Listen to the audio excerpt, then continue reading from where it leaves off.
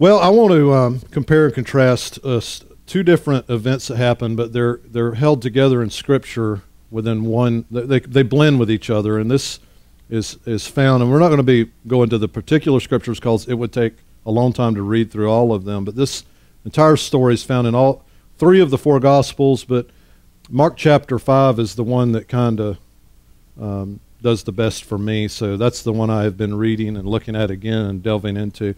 And if you're probably familiar with this story because it has to do with a woman with an issue of blood for 12 years and a man, a Jewish leader whose daughter, who was 12 years old, who was on her deathbed. Now, the Lord has not let these two things escape my heart as I have been preparing for this time with you guys to share what the Lord has. And so I just want to kind of go through the story. Okay, I'm not gonna read it. I found people pay much better attention if I just tell it. And Jesus, out of all his teachings, there's only one time he stood up and read. Did you know that? Only one. When he picked up the scroll and he said, "The Spirit of the Lord is upon me, for he has anointed me." And he went on. He read Isaiah. The rest of the time he stood before them speaking. He still spoke the word of God. So it's people that hear stories. Storytelling is an art that I try to get better at every day. And it is, people would rather hear a story from you than a scripture. You're killing yourself just trying to get to somebody and talk to them about Jesus just using scriptures. And this one says this, and this one says this. No, tell them your story. Tell them your story. So, this story is the two blending together. And what we have in the very beginning of this account is we have a man named my words are twisting. We have a man named Jairus. Everybody say Jairus. It means God is light or beholding light. And then we have a woman whose name is not mentioned. These two people have a need. So Jairus, let's talk about him for just a minute. He was the ruler of the synagogue. In other words, he would have been like the pastor of the local church. He was the guy that was following the law probably better than the other people that served under him. He probably read his Torah more often. He made sure that the sacrifices that were to be kept, that he kept them. He made sure that he was living according to the Torah, which is the first 5 books of the Bible, which is the Hebrew Bible. And he is respected in the community and loved by the Jewish people. And also we find out that he's a humble man. Although he is a man of knowledge and a man of spiritual strength, he's also not like some of the other religious leaders we hear about. See, one thing we got to make sure is that we don't throw everybody into one pile. Because, you know, you've probably heard it said, and you may have even heard me say it, well, Jesus only got on the religious leaders. But listen, there were some religious leaders that believed Jesus. There were some of those guys that did what he said. There were some good ones too. They were just being shut down by the loud ones that were concerned about themselves and their own status. But this guy obviously wasn't concerned about his status as the ruler of the synagogue when he goes to Jesus, and he's humble now. So he goes and finds Jesus and says, "Listen, my daughter is about to die, and I would like for you to come. I'm asking you, will you come lay hands on her and heal her?" And Jesus says, "Yes, I'll come." So he's headed toward Jairus' house, and the crowds are coming around him because the crowds love to see the miracles. And who doesn't, right? Who doesn't love to see miracles? They love to see the miracles. Didn't mean their heart was right, just mean they were looking for something, and Jesus even dealt with that at a couple of points in his ministry. But then there's a woman in the crowd that is not really noticed by many people because she's kind of coming in incognito, kind of quiet and low and slow, and she's a woman that has had a hemorrhage. She has had a flow of blood for 12 years that has not stopped. The only two things these two people have in common is that Jairus has a 12-year-old with a problem, and she has a 12-year-old problem. Other than that, nothing could be more, there's nothing the same about these two. One of them has a right to come to Jesus, has a right to be in public, has not only a right, but has earned his way, so to speak, as a religious leader in the synagogue who's accepted Jesus, right? he's accepted him. And I mean, Jesus, as soon as he said, come with me, Jesus said, sure, let's go. And the whole crowd's following along. But yet then there comes this woman whose name's not mentioned, which means she wasn't very significant in that community to the people. She, maybe they didn't even know her name. Maybe the writer didn't even know the name of this woman. And she's got an issue of blood. She's been bleeding for 12 years, and she doesn't have any rights.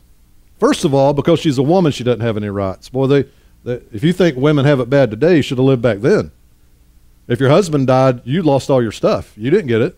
Your son got it. If you had a son, if he didn't get it, it went to somebody else. You didn't get it. Aren't y'all glad y'all get your Social Security when? Praise God for that, right? So she had no right to anything. She was just a broken, and forgive me, but this is the truth, subclass human being in that culture. That's what she was in that culture. Now, God didn't view her that way, but that's the way the community viewed her. And this is why she comes up behind Jesus. Jesus is coming along, and she comes up behind him and doesn't want to make a scene. And the reason she doesn't want to make a scene is because she's unclean. She doesn't want to draw any attention to herself.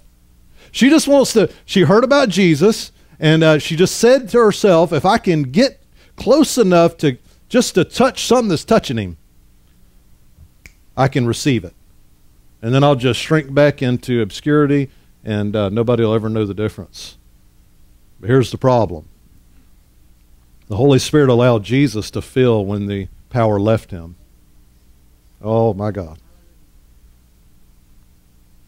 So he's walking along with Jairus, probably, and Jairus is really concerned. His 12-year-old daughter is right on the edge of death, and this woman comes up through the crowd. The Bible says that they were all pressing Jesus. So everybody was touching him, but not everybody was receiving. They're all pressing up against him, and she came up and she just grabbed the hem of his garment, and he stopped because he felt power leave. Oh. And he said, who touched me? Man, that sends chills. He said, who touched me? And the disciples said, what are you talking about? Everybody's touching you. I don't mean that kind of touch. I mean the touch of faith. Who gave me the touch of faith? And it says the woman, scared and trembling, admits that she is the one that touched him. And he looks at her.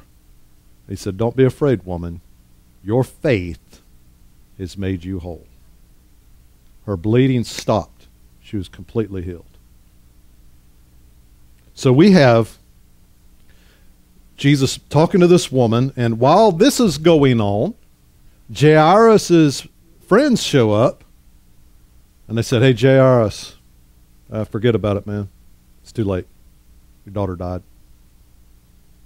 And Jesus overhears this, the scripture says, and he looks at Jairus, and he said, don't be afraid. Only believe. Don't be afraid, Jairus. Just believe. The faith that brought you here in me needs to be the same faith that walks back to your house to a corpse.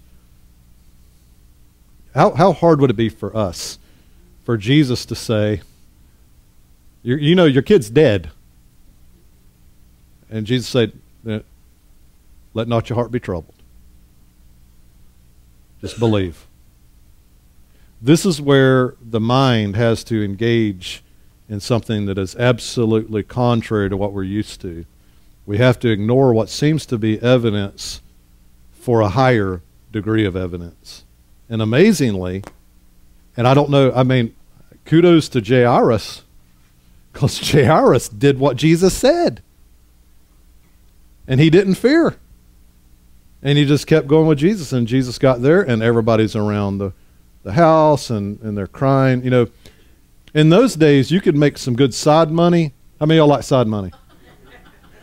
Well, in those days, you can make, in some cultures still today, you can make some good side money being a mourner for someone when they die. Well, you don't have to know them. It's got to be a good crier. Some of y'all I know you could get a job just like that. I know, there's people in the church, man, the wind changes, they start crying. I envy you because it takes a lot. If you see me crying, something has happened. Like bad. Not like heartbreaking, like heart-wrenching has happened. I don't cry easy, which is why when I got saved and I was weeping like a little baby, that was a sign from heaven. But it's just the way I'm made. It's the way that you're made. So these people were paid. I mean, I don't know if the paid staff were there yet, but they're all weeping and mourning, and Jesus walks up and he goes, "Hey, knock it off. She's not dead. She's only asleep." She was actually dead.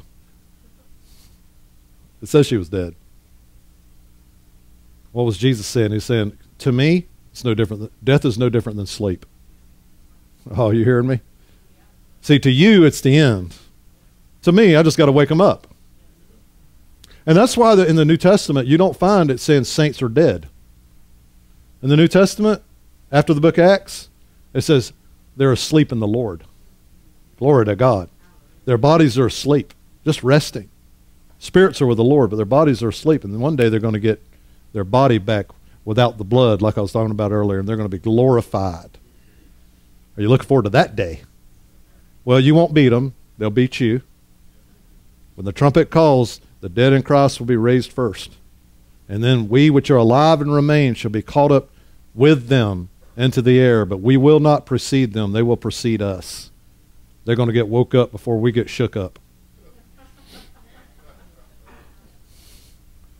And don't be afraid. When God put his spirit in you, he put spiritual DNA in you that science wishes it could replicate.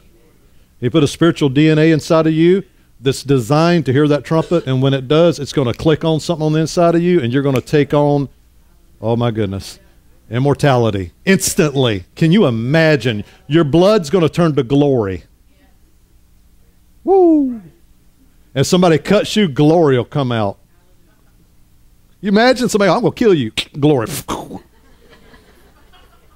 That's something, isn't it? Oh my goodness. So he walks into the room where the little girl is. He only takes his few disciples, Peter, James, and John. Takes them into the room along with the mom and dad. And he looks at the little girl and he says, "Little girl, get up." No different. I mean, see where Jesus is at this point? He's not in there saying, "I rebuke death in my name." I mean, how would Jesus use his own name? In my name, I rebuke. He didn't rebuke death. Why? Because death had no power over him. Oh. He said, "Little girl, get up." Basically, he was saying, time to wake up. She sat up, started talking. Glory to God. Now, the question is this, as I get into this, do we believe? Do you believe? Let's make it very personal here. Do you believe that when Jesus walked on the earth, that he was an illustration of God's goodness? Do we believe that? Do we believe that when you see Jesus, you've seen the Father? Do we believe that whatever sees Jesus doing, that we can know the Father does? Can we all agree with that? Jesus said, "If you've seen me, you've seen the Father." And I know this, I know you've heard this a lot of times, but man, I've just got to keep saying it. I've just got to keep saying some things. You cannot find in the Scripture at any time that Jesus rejected a request from someone for a healing or a deliverance or a miracle. Now, there are places where it looks like he's going to, but it was only to display the great faith they had. But not once. Not once did Jesus look at them and say, "Listen, that sickness you got, just hang in there, because that's going to really bring glory to God, because through your perseverance, many will be brought into the kingdom." Did he ever say that? But is that not what Christians say today when they don't receive something or someone else doesn't receive a healing? It is doctrine in the church. And if you stand up and say what I'm saying, you get beat up for it, because they say, "Well, that can't be true." Why? Because you don't experience it. So truth now is based upon experience instead of upon what God says. I'm going to tell y'all something. The truth is not dependent on what you and I experience. The judgment of the truth is not based on our experience with the truth. And just because we haven't experienced something doesn't mean that it is not available. More than that, it doesn't mean that it's not the will of God. Now, if there was ever one place in the Bible that Jesus withheld power and glory and healing, then I would not say what I'm saying. If there were one place, just one, where he said, you know what, I'm not going to heal you, where Jesus chose not to heal somebody, then I would not say what I'm saying. But I have searched it, y'all. I've read it back and front and back. I've read the entire Bible except probably part of Numbers, which gets exhausting. You think, oh yeah, well you go read Numbers. There you go. And when you get done trying to figure out all them names, let me know, because I'll have Genesis through Revelation read by the time you get done with Numbers. Does that mean Numbers doesn't have a reason? Absolutely does. That's the genealogy of Christ in there. But I've searched the scriptures, and I've never found Jesus ever saying it. Don't you think that if it were true, he would have displayed it in his ministry? At least once. But never. Never. He always heals. He always delivers. Well, wait a minute, Pastor. I know for a fact that he didn't heal everybody. We know that because there was a leftover if he did when Peter and John, James, and all the rest of the apostles, all the stories of the healings that took place, there were still sick people in Israel. Well, there was a reason for that. Either they had never encountered Jesus or they didn't believe, one of the two. The only thing that stops the manifestation of the kingdom of God is unbelief, not sin. And I'm going to be talking about this just a little bit today. Sin does not stop the flow of God. How do I know that? Because this woman that came to Jesus was in sin. Y'all know that? She was actually in sin. She wasn't like had sinned. She was actually sinning by touching him. It was a sin. She was literally a sinner sinning and got healed. Are you getting that? She was a sinner who lived in continual sin. But I'd like to slap the translators that change that scripture that says does not sin to who does not habitually sin. Let me tell you something.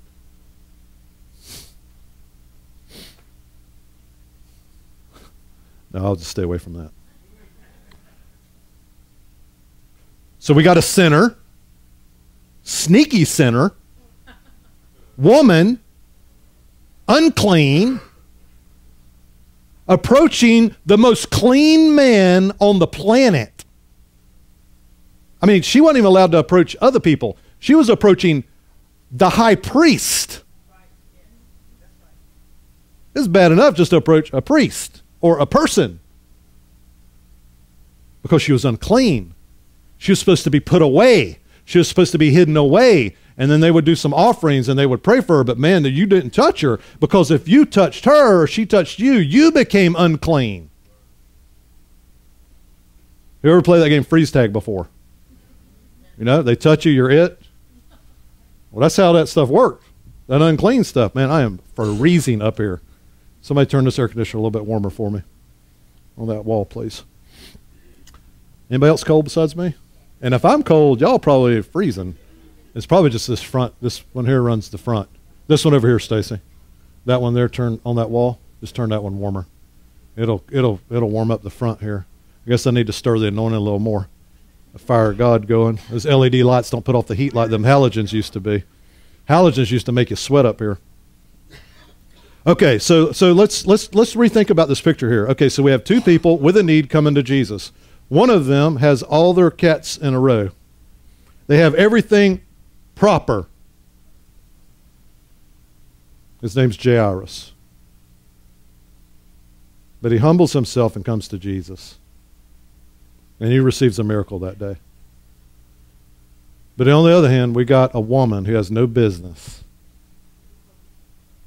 who is a sinner, sinfully touching the righteous one, and she gets healed. We got Jairus, who walks out in front of everybody. Hey, Jesus. Hey, yeah, me. You know, the guy that believes in you, the ruler over here in the synagogue. Publicly, he comes publicly. She comes secretively. She can't come, she couldn't come publicly because she couldn't dodge the rocks.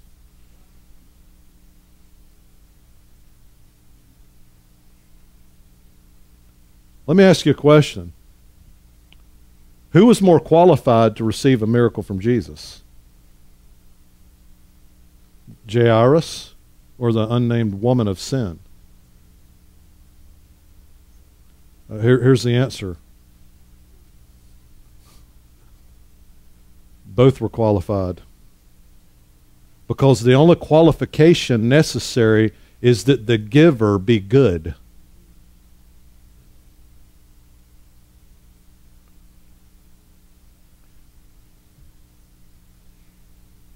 See, all my religious training, even though I was told it wasn't form that mattered, subliminally I was taught that form was the way to the Father. And I cannot tell you, and I've probably preached it, I probably said this, but I can't tell you many times, and you'll identify with this, especially if you've been in any church that really studies the Word. I was told that the way to the Father was symbolized in the Old Covenant through the tabernacle, the steps to the Holy of Holies. Who ever heard that before? So first you have to come through this first area, and you have to go and get washed up a bit, and then you got to go for this burnt offering, and then you got to go into the holy place, right? So there's these steps. But here's the problem: this woman didn't take any of those steps. She walked into the Holy of Holies unclean. Unclean. Not just unclean, but sinning. Walks into the Holy of Holies figuratively, because that's where Jesus is. And doesn't just walk in, but actually takes hold of the high priest in the Holy of Holies. See, here's the way we think. Well, I just got to make sure I go through everything right. Before I go up for prayer, I gotta quit doing this. I gotta start doing this. And I believe in the grace of God, but He has to require something of me. The only thing required is the goodness of the giver. The only thing required is He willing. That's the only thing.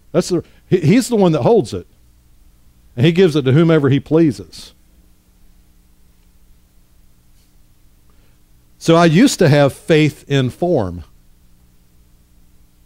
I had faith in form. So if I dotted all my I's and crossed all my T's, then I had a legitimate right to come before the Father to make my request known to Him. That was Jairus. But now I've learned that I don't have to do any of that. That in the middle of my failure, in the middle of my unclean action or life, I could come right up to the Father and touch Him and receive from Him. It all comes down to this. If we really want to experience what God has for us, we've got to quit having faith in our faith. We've got to have faith in the goodness of God. That He is good. And that He is not holding back from us because of the way we are living even right now. The greatest miracles in my ministry have been for people who were without God and sinners and sinning and drunk and received miracles. Drunk. I was more surprised that God healed a drunk than I was that God healed him. Why? Because I was judging it as if the cross never happened.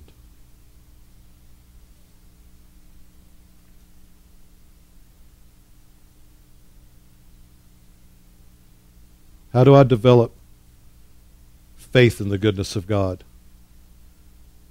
Here's how. I let Jesus become the answer to the question. Whatever question I have, find Jesus, find the answer. Do I need to line up? No. I don't have to line up to find grace. In fact, the very thought that I have to line up will hinder me from getting what grace has given me.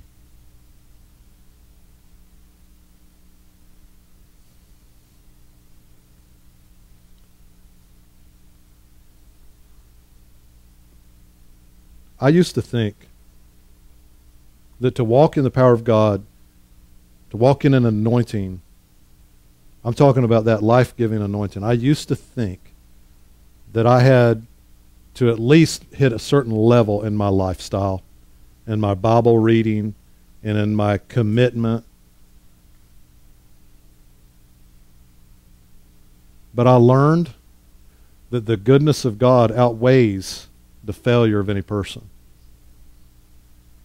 And some of my greatest lessons have come by seeing other people that when I looked at them in ministry, I said, they aren't even going to heaven after what they just did. I'm talking about ministers of the gospel. I'm talking about people in charge of a church. And I've seen things and I have knowledge of things that are not good. But what blew my mind was that the blessing of God still flowed on that ministry. And I could not reconcile that with my thoughts.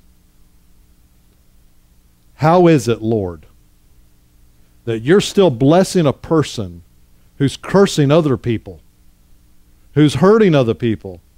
How can you do it, Lord? And you know what the answer is? The answer is found in Mark chapter 5. From the sinner to the disciplined one, the only thing required is to come to Jesus. That's all it is. There's no other requirement for you today.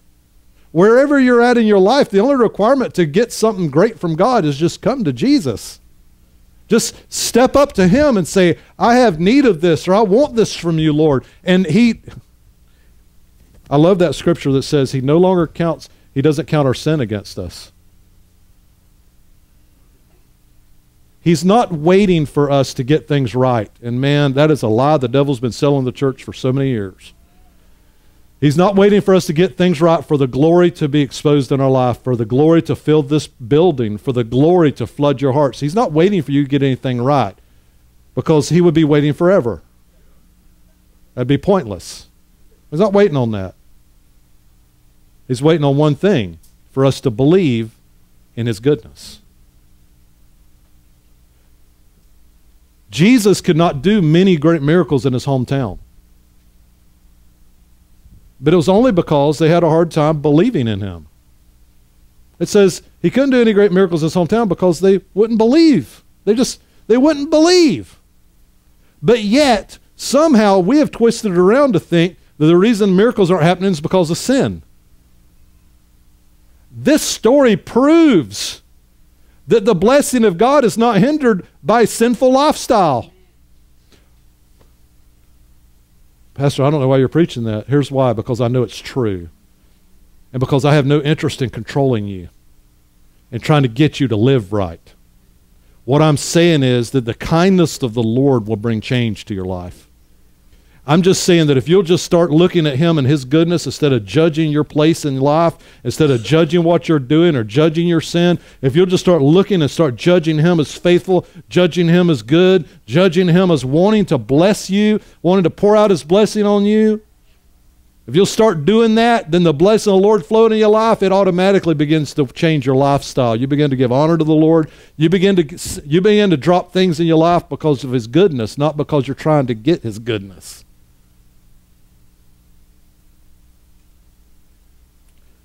The day I got saved, the night I got saved and filled with the Holy Spirit, I began a journey of walking in the power of God that for me I had never seen. Every person that I prayed for received a miracle. Every. Not 50%, not 70%. Now I'm talking about in a time frame here. I can't tell you how long the time went. but it was a significant amount of time. I was walking in authority. I was walking in the anointing. I was walking all that stuff. But here's the thing. You know what I wasn't doing? I wasn't spending hours in this. I wasn't. I wasn't even getting down on my knees and praying by my bed. The miracles started flowing through me the moment I got saved. The Lord began to speak to me about people that were in the audience, and I'd lay hands on them. They were healed instantly. I had not had time to do any good works. I had not had time to become a Jairus. And you know when that began to wane? When that miraculous power began to drop away? Was when I started listening to people saying, oh, you got to make sure you're doing this right. You got to make sure you're doing that right. You start examine yourself. Examine. So I started examining myself. I went, oh yeah, I shouldn't have done that. Well, there goes the anointing. You know what? My faith in the goodness of God was dropped. And because of my faith not because of my sin. Can I tell y'all something? I wasn't any cleaner the day I got saved than I was 5 years after I got saved. But I judged myself as unclean. If you've read about the Old Testament and the way the sacrifices were done, when the sinner brought the lamb to the priest, how many of y'all know what I'm talking about? For that sacrifice, that priest would slice that throat of that lamb right there, and the blood would run down into the water. It was a picture of the blood and the water of Jesus flowing to cleanse the sin. And when he would kill that, when he would look at that lamb, the priest would take the lamb. Here, let's say this is the lamb. Come here, Dylan. Dylan's the sinner. Fits him well. He's the sinner, and he has a problem. It's called sin. But he has an offering, which is the lamb. So here's what happens. He hands the lamb over to the priest, okay? And here's what the priest does. This is not what the priest does. Do you know why? Because he knows he's unclean. If he wasn't unclean, he would just show up and go, here I am. But because he had to bring a sacrifice, he looks at the sacrifice. Good job, Dylan. You brought a spotless lamb. So, you know what? You're forgiven. Okay. Can I just tell you, nothing's changed? Nothing's changed. The Father is looking at the Lamb of God, not you. Get your eyes off yourself. He is not looking at the sinner. He's not looking at the redeemed. He's looking at the Lamb. So you know what that tells me? That means I need to quit looking in the mirror at me making judgments that God has placed on the Lamb. He looks at the Lamb and he inspects the Lamb. So am I fit for a miracle? In Christ. Because he's looking at him. Yep, Jesus. So the more, and what is that? That's the goodness of God. And I'm just telling y'all, if you can believe what I'm telling you right now, you're like, oh yeah, praise it. If you could just believe this, the limitations will be lifted off of your life, and the power of God will begin to flow, and you will see the miraculous. You can lay hands on people as the Holy Spirit leads you, and they will be healed immediately. You can speak to things, and things will happen because you are now understanding that it's all about the Lamb. He's not looking at you. He knows you need that Lamb. He's not interested in looking at your outer flesh. That's why he died. I've got a sticker, most of you know, on my mirror. I looked at it this morning, and I smiled. And it says, look who Jesus loves. Because for years I looked in that mirror and called myself unworthy, unacceptable. For years I looked in that and I saw myself in the flesh, but not anymore. I'm having to retrain my brain to get it back to where it was in October of 1992 when I was walking in such glory and manifestation of His presence apart from any works, apart from any Bible training, apart from anything else except the goodness of God. And you know, I had people try to tell me, well, you know, God just He just graced you with that for that period to show you what you could build up to. Okay, first of all, God's not a cheater. And second of all, he doesn't toy with us. If you can believe what I'm telling you today, that in Christ you are whole, in Christ you are clean, in Christ you have a right, you have an inheritance, in Christ the glory dwells in you, Jesus lives in you. The man whose glory left his body is residing in you right now. He is in you. He is in you. And all you have to do is believe that. And if you don't believe it, he'll not be able to do many great works because of your unbelief.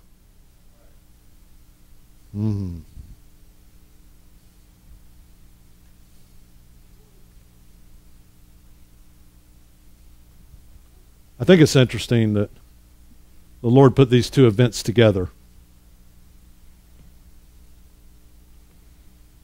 Because I think it covers everybody. Right? Because some of you in here have been real faithful. Don't raise your hands because then you'll be full of pride. Some of you have been, some of y'all been faithful. Some of y'all are like Jairus. And listen, you got respect for Jairus. Let me tell you something about Jairus. Let's not knock what he did. Jairus was the ruler of the synagogue. The woman wasn't. Okay, let's just be honest. He was impacting lives. She wasn't. But did that make her less valuable to the Father? And today, because of the interaction with Christ, she's impacting our lives. But let's just look at their situation as it was in that day.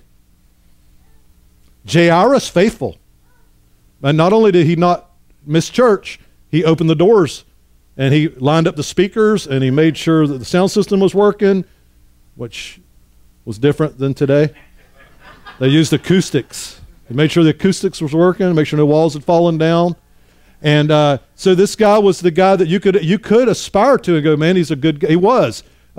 He was the pastor, and he wasn't just a pastor, he was a good pastor. He was a humble pastor. We see that. He goes to Jesus. He's humble. He's accepted Christ. But then we got the woman who also represents some of y'all.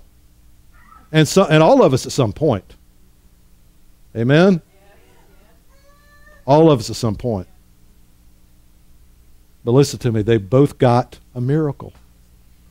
So what does that tell us? That tells us that wherever you are, from A to Z, from Jairus to the woman without a name today, who did no good, she did nothing, there's nothing recorded about anything good she did. There's nothing recorded about, she was just trying to steal a miracle. Think about it. Stealing a miracle is what she was doing. Go sneak in. Go come into the church, get my healing, and run out. Wasn't even going to leave no money in the offering box. And the glory, wham, filled her up. And Jesus said there's no reason to be shaken and afraid. That's good stuff right there.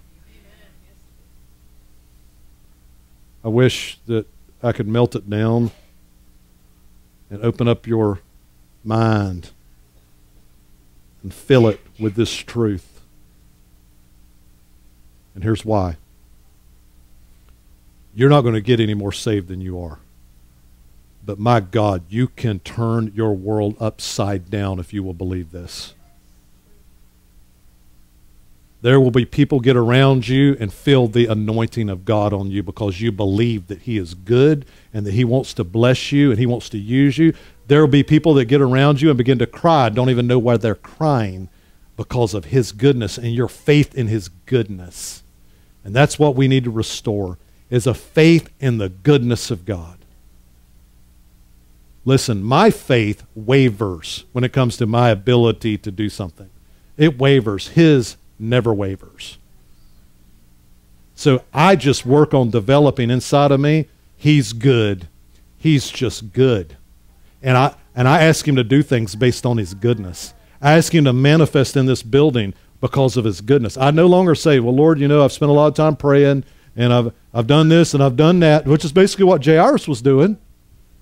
I don't do that anymore. I just come as a rightful heir to the blessing. And I'm retraining my mind to believe that he is good all the time to all people in all circumstances. And he is not withholding healing or miraculous intervention. He's not withholding that at all. It is all a matter of what we believe. Hallelujah. Let's all stand.